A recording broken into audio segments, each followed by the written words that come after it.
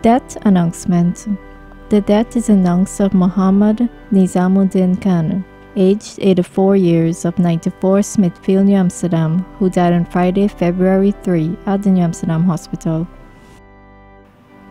He was the husband of the late Iris Rukmania Khan, son of the late Sobrati Khan and Jamiran Khan, father of Omar, Kamal, Bibi, Zaitun, Alimun, Eklima, Marlin, and Eileen, father-in-law of Vani, Hussein, Gansham, Rishi, Camille, and the late Stanley, grandfather of Monica, Sheni, Anita, Fiza, Javid, Shaniza, and others, great-grandfather of 43.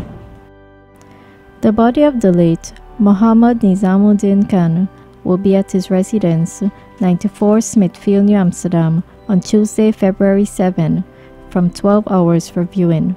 Janazah will be read at 14 hours, thence to the Stanleytown Cemetery for burial. DTB extends sympathy to the relatives and friends of the departed.